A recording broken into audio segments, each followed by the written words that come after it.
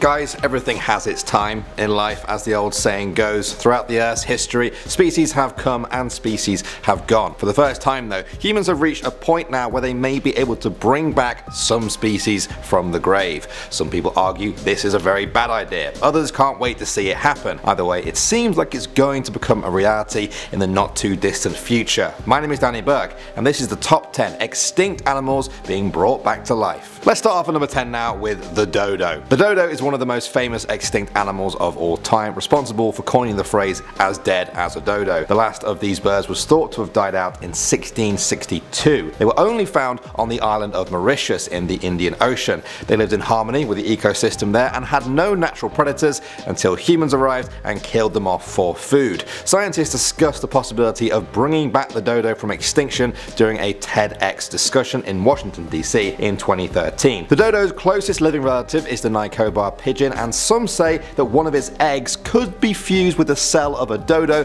to create a living dodo. Imagine if that happened. It would ruin that phrase. Next up at number 9 now, we have the mammoth. Now this is perhaps the most famous extinct animal of all time. Society has been obsessed with these woolly elephant cousins for decades. Interesting fact for you guys, although most of them did die out about 10,000 years ago, a small population of mammoths survived on Wrangel Island off the coast of Russia until just 3,600 years ago. That's nothing if you think about it. Humans were running around at the end of the Bronze Age during then. Anyway, because of how recently they died out and how many of their bodies became frozen in the permafrost, scientists have actually been able to extract cells from mammoth remains. The plan is then to splice specific mammoth genes into the genome of an elephant embryo to create a sort of mammoth-elephant hybrid with all the mammoth traits we recognize. Now this isn't just for no reason either. Some scientists say that these new mammoths could help prevent tundra permafrost from melting and releasing huge amounts of greenhouse gas into the atmosphere.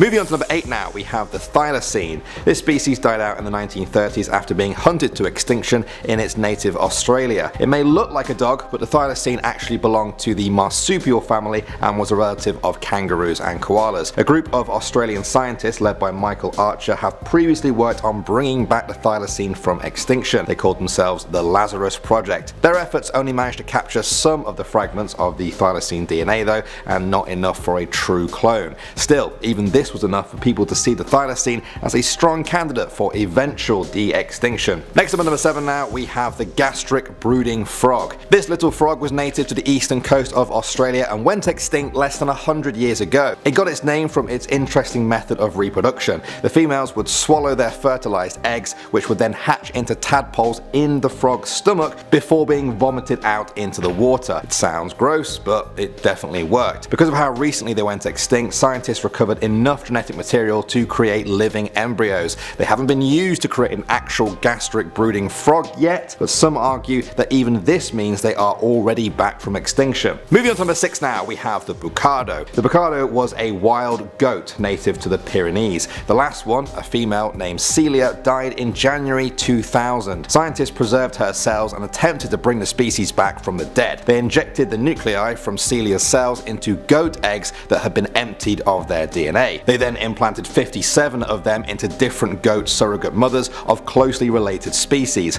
Only 7 of them became pregnant and 6 of those had miscarriages. One of the goats successfully gave birth to a clone though. Fernandez Arias held the newborn calf in his arms. He said it was struggling to breathe and all of their attempts to help failed. The calf died just 10 minutes later. It was found to have a faulty lung caused by a genetic defect. At the time, it was the closest the world has ever come to de-extinction and still remains a possible candidate. Moving on to number 5 now, we have the quagga. The quagga is an extinct subspecies of the plain zebra and lived in South Africa. The last wild quagga was hunted to extinction in 1878. The last captive one died in Amsterdam 5 years later. And because of their close relationship to the plain zebra, some scientists have created the Quagga Project, which is attempting to use selective breeding to create a new subspecies that strongly resembles the quagga. In 2016, the project announced they had 6 individuals individuals showing the preferred pattern. The goal is to have 50 of them and then move them to a protected area for continued breeding. Will this count as the quagga being brought back from extinction?